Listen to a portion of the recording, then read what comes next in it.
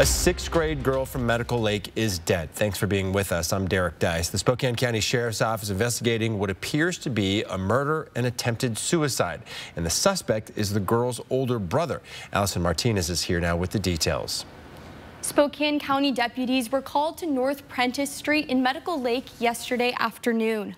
When they arrived, they found a young girl appearing to be injured, lying in the middle of the street. She was rushed to the hospital where she died from the injuries. According to the school district, the girl was sixth grader Lily Stolworthy. Witnesses told investigators they heard either a gunshot or car backfire. This was just before the victim's adult brother's car was seen driving off.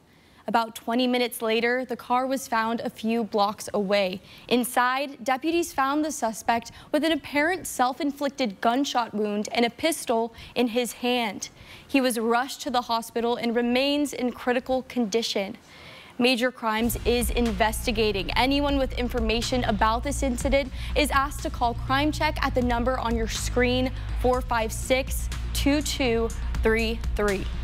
The Medical Lake School District has reached out to parents with a list of resources to help students and families understand this difficult news and process their grief.